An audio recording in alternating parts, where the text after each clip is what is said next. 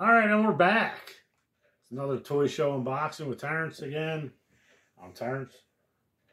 And this week today we are going to, I don't know why I keep saying this week. Today we're going to be unboxing the Master of the Universe Origins Horde Trooper. Civil Horde Trooper, regular release, carded figure.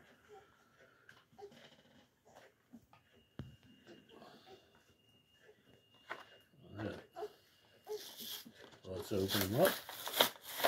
See what he's all about.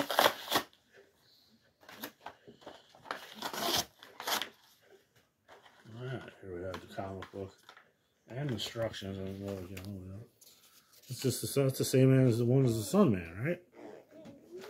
I don't know why. Let's see. It is the American release. Alright. Take a good look at the Horde Trooper. He also is not coming with a little bag. Accessories. What he has is pretty much what he has.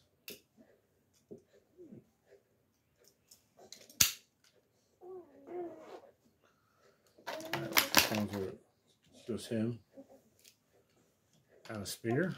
And a good look at him up close. Personal look.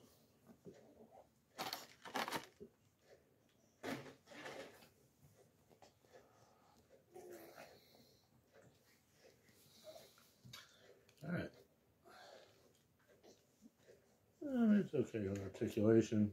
It does this thing. I don't remember if Dad did that with the original Horde Trooper, but he opens up like that. When you press the button on the front. Okay figure. I mean, it kind of looks like a tin can.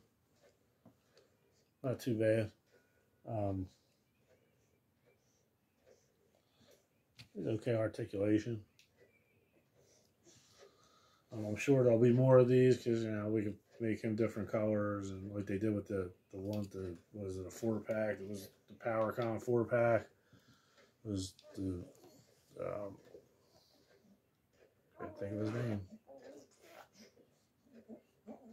The evil Horde guy and the Grizzlord and the two different colored ones. I think it's a black one and a red one.